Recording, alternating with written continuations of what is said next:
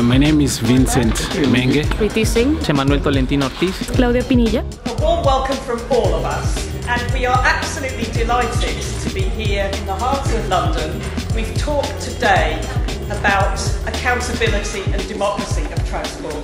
It's the very moment where we could meet together, all together, to gather the urban public transport militants, activists from all over the world. First of all, extremely pleased to welcome Val Shawcross. You may know that transport workers are very close to home and very dear to heart to Mayor Sadiq Khan because, of course, he is the son of a bus driver. This is a critically important time for everybody involved in urban transport. We've been working with ITF affiliates the last few years, particularly in Nairobi, where Bus Rapid Transit, BRT, is being introduced.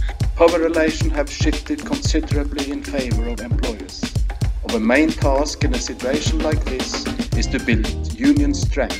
The ITUC is totally committed to work with the ITF. Workers are struggling to make governments meet their commitments both on labour standards and also environmental requirements. I've been working in Nairobi and a number of African cities on improving public transport.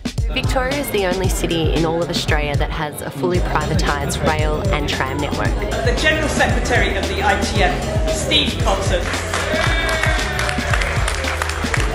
Very vulnerable leadership environment that has been renowned the world out is the fact that you withdrew the licence for Uber. So thank you to... In this youth forum today in London, I've been able to learn how to use infographics. El taller que nos impartieron hoy es de suma importancia para poder ampliar nuestro conocimiento. Without addressing the terrible labor conditions in the transport sector in these cities, we will make very little progress.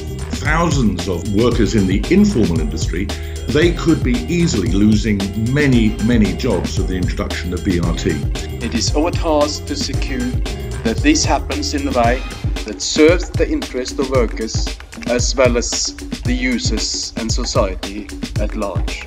We decided as an executive to actually run a campaign to renationalise the public transport. Civil rights must not be eroded because they're the fundamental base of trade unionism. Being active in union, reducing workplace issues.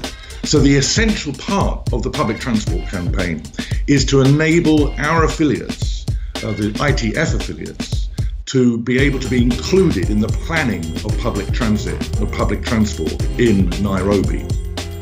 The answer in part is in fact urban transit systems that are for everybody. يعني اقترحنا في هذا الرسم البياني أن أوضح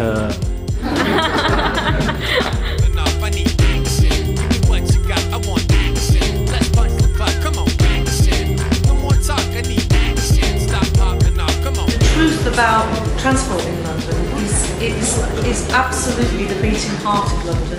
Thank you all for being here and thank you very much.